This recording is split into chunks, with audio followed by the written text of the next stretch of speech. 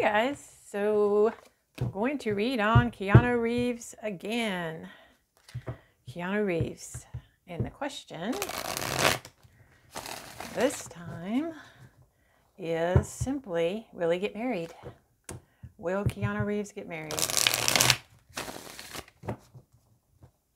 Will Keanu Reeves get married?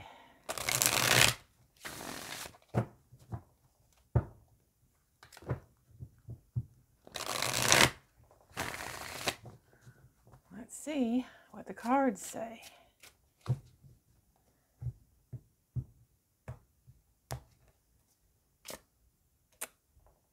High Priestess.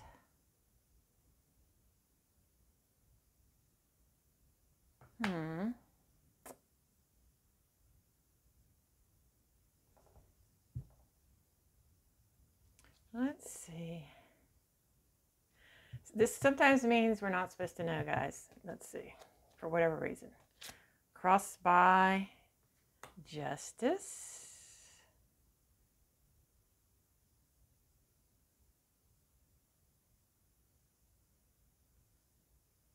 Making the right choice.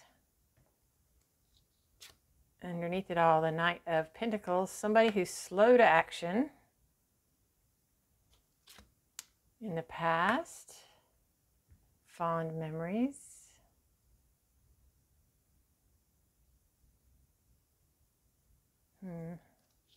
Above it all, Three of Wands. Foresight, look into the future. Expansion. Let's see, near future. Knight of Swords.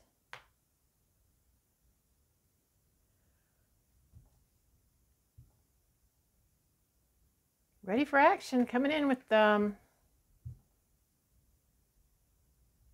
sometimes this is a change, sometimes this is just speaking out about something.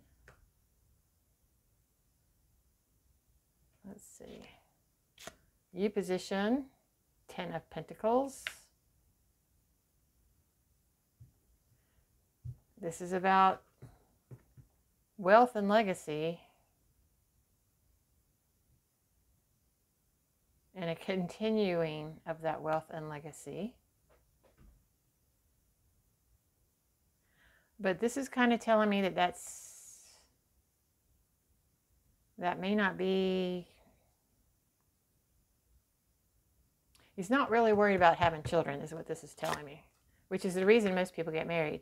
Above it all, heartbreak and betrayal around him.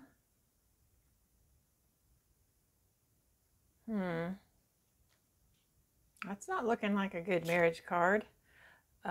Page of Swords, some information coming out.